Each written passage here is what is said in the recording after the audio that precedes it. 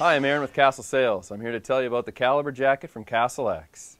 The Caliber has the performance, comfort, and flexibility you need in a great 3/4 cut crossover jacket. It offers a windproof, waterproof, breathable, racer-coated polyester shell that is soft and remains very flexible even on the coldest days. It won't sound like you're wearing a paper sack at 10 degrees below zero.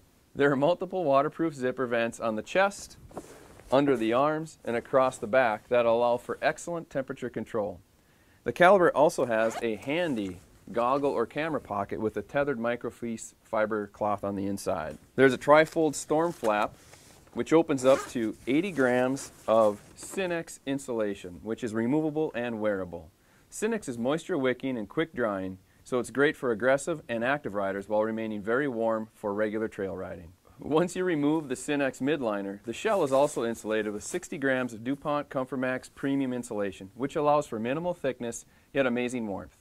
The shell also has multiple media, glove, and goggle pockets on the inside as well. The insulation on the shell is bonded to a DuPont waterproof, windproof, breathable membrane, which makes the shell very versatile. You can wear the jacket with or without the midliner and adjust your comfort level to the cold accordingly. Layering is a key to staying warm and comfortable. You need a good base layer, a good mid layer, and a shell.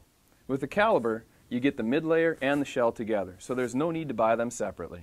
So whether you're ditch banging in Thief River Falls, boondocking in Ishpeming, or side hilling in Togety, the Caliber jacket has you covered at an affordable price starting at $289.95 and available in sizes small through 3X large for the men and extra small through 2X large for the ladies. All Castle X products are designed and developed in Green Bay, Wisconsin and come with a 1-year warranty. See your local Castle X retailer for more. The Caliber jacket was designed with a couple things in mind. We wanted to keep the flatlanders here in the Midwest happy. We wanted to have good waterproof, windproof, breathable insulation in here for the colder days. But for the Western market as well, we wanted something that had the waterproof, breathable, full ventilation, 3/4 drop tail design, very comfortable, lightweight fabrics on it, which are going to be very durable, which the active riders out west require. There's a lot of products that are out on the market that are a bit stiffer, and we felt by going with our soft touch fabrics on here, having that flexibility gives you a better range of motion. When you guys are in the active riding that we typically see out west, moving around, standing up all the time, pulling your sleds around, you guys know what you're doing out there.